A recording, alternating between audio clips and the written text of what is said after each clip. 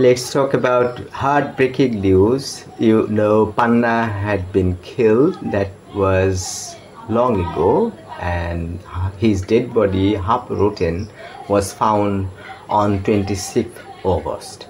So after 5th of August, he had been absconding, you know, all over Bangladesh. Army League leaders, MPs, ministers, they all were trying to go away to India, or they were absconding, they were hiding themselves.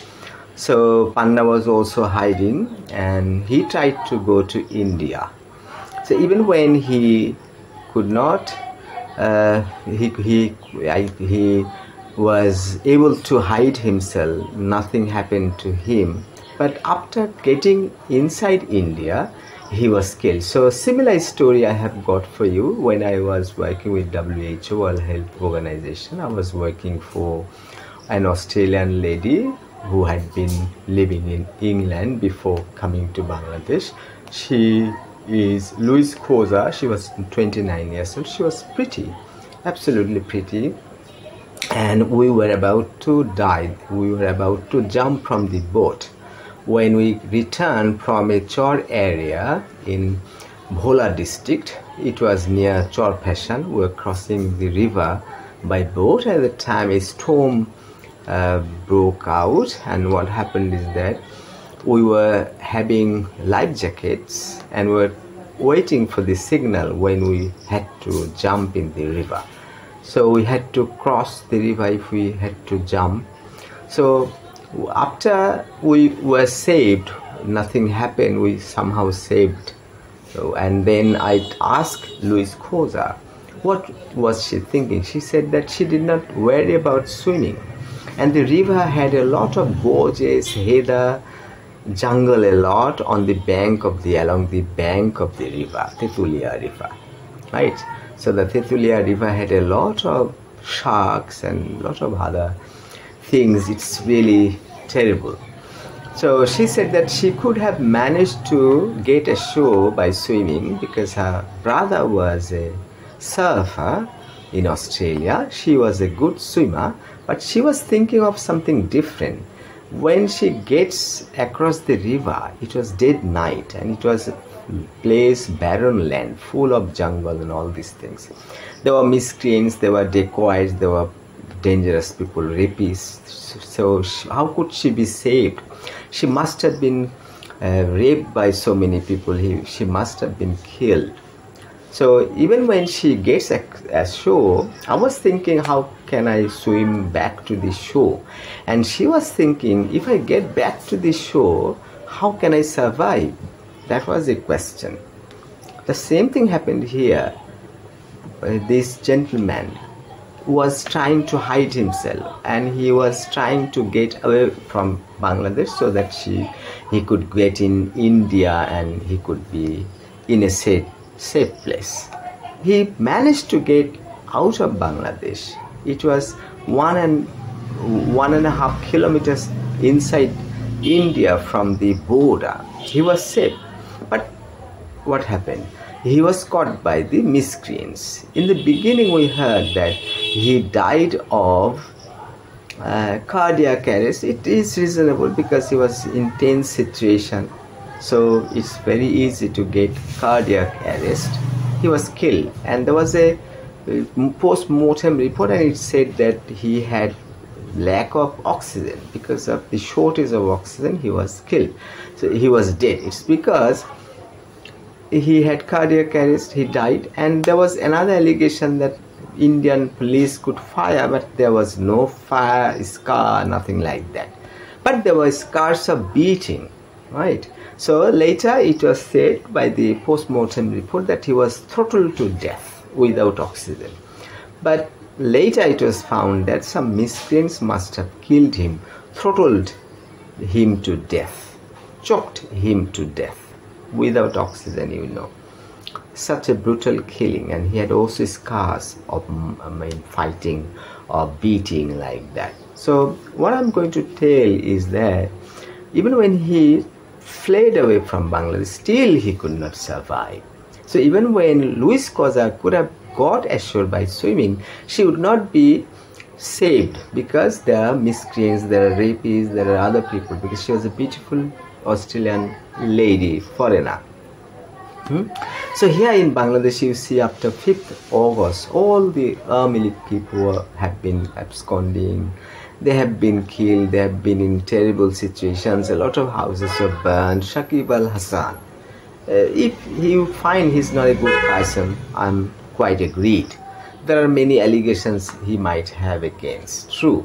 But the thing is that he just got nomination and he just got elected. He became MP Parliament member, and the election was on 7th January. That's just 7 months ago.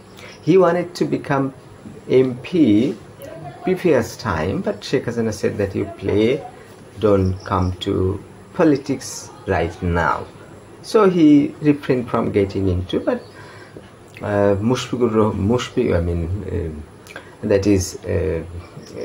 Mashrafi attended. Mashrafi became the parliament member at that time, and next time he also became parliament member. So his two-story building has been burned. Shakib Al Hassan's been in America, a lot of allegations, a lot of problems, murder case against Shakib Al Hassan and all allegations, right? And he's been a great footballer, a cricketer. He's been one of the most important all-rounders. He's comparable to many other all-rounders. He bowls not so much, but he bats much better. But you have found that his bowling is fantastic. His batting is much more fantastic.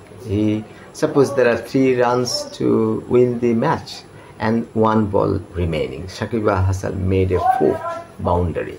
That's how Bangladesh won. It's such a huge success. So he has a lot of contributions to Bangladesh. So he is subject to be pardoned, excused because of so many contributions he had. And politically he was not involved in anything because it's been just MP for 7 months. His family lives in America. His wife, she lives in America. He has also children, and children were favorite to Sheikh Hasina, as if Sheikh Hasina's grandchildren, right? So Mashrafi bin Murtaza, he'd been working very hard, as we see in media. Very difficult to say what kind of corruption he did. Probably he did no corruption. He tried his best to serve the people, and people loved him, I know. So because it's a kind of group, it's a kind of body. Whole Amali people are in a body. That's why all people are against. His house burned to ashes. His glasses and all these things were burned, shattered. Right? Mashrafi bin Murtaza's 2-story building, such a beautiful one, has been shattered. And Firdaus, he's a hero. He's an outstanding hero, the best hero in Bangladesh. His 2-story building was also burned into ashes. He just got MP 7 months ago, and we don't find anything political that was destructive to the country, subversive to the state, nothing like that.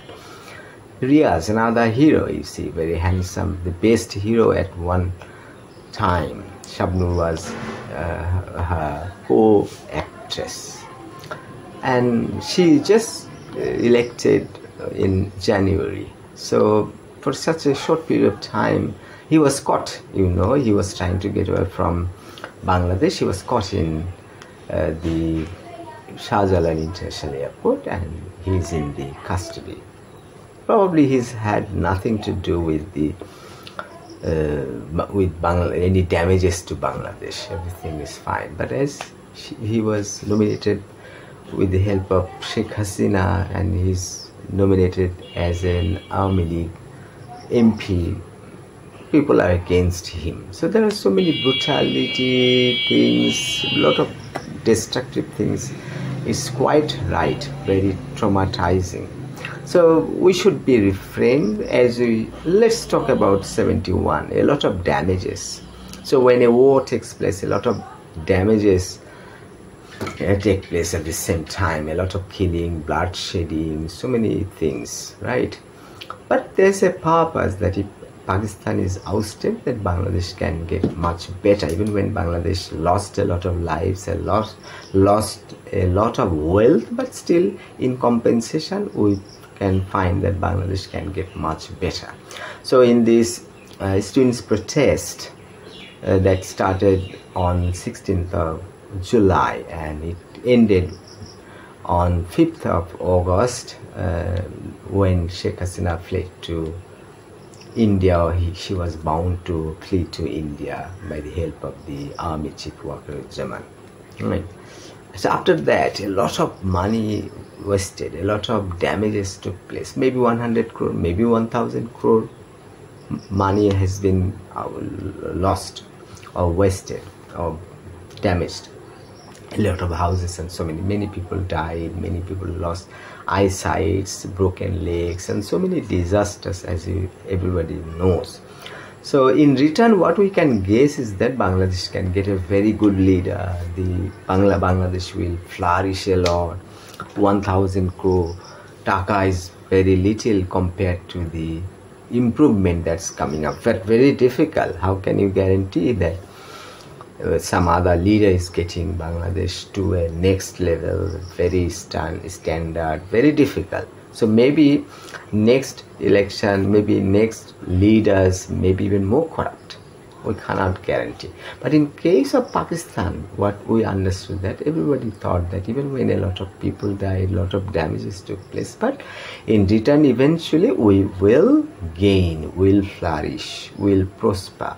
True, but this time a lot of damage, a lot of people died, a lot of things happened, but can we guarantee that Bangladesh is getting even better?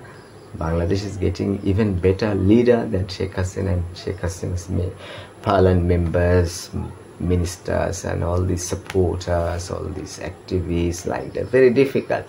So it's not that easy to understand whether Bangladesh is even going to the next level. Very difficult. But it is quite certain that a lot of money has been wasted, a lot of damages took place, a lot of people killed, a lot of things happen, all these things. But we can expect Bangladesh is getting better, is improving everywhere, law and order will be even better, system will also get better, things will be fine. So we should be restrained from all these damages, killing and beating and all these untoward incidents.